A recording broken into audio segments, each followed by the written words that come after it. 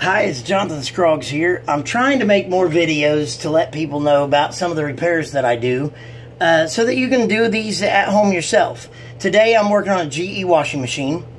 GE has a lot of different things that are easy for the homeowner to do.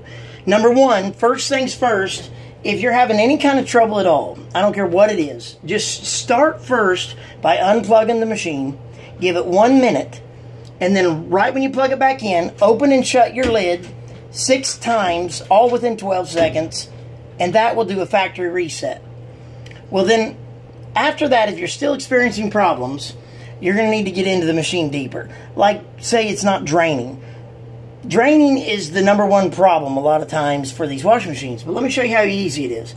There's a tab right here, and then another one right here on this side. You just take a screwdriver, a butter knife, anything at all.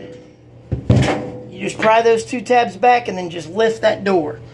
After the door's off, it's real simple to get into your water pump. Make sure you're unplugged first, just to be safe. This little guy right here is the water pump.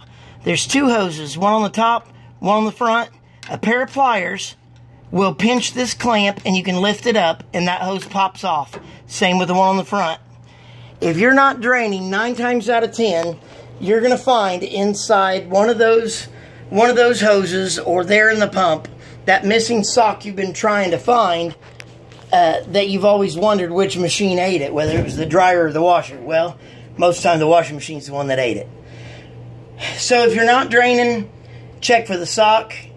You can set it back together the way it came apart. It's real simple. You don't have to have a degree. You don't have to be certified.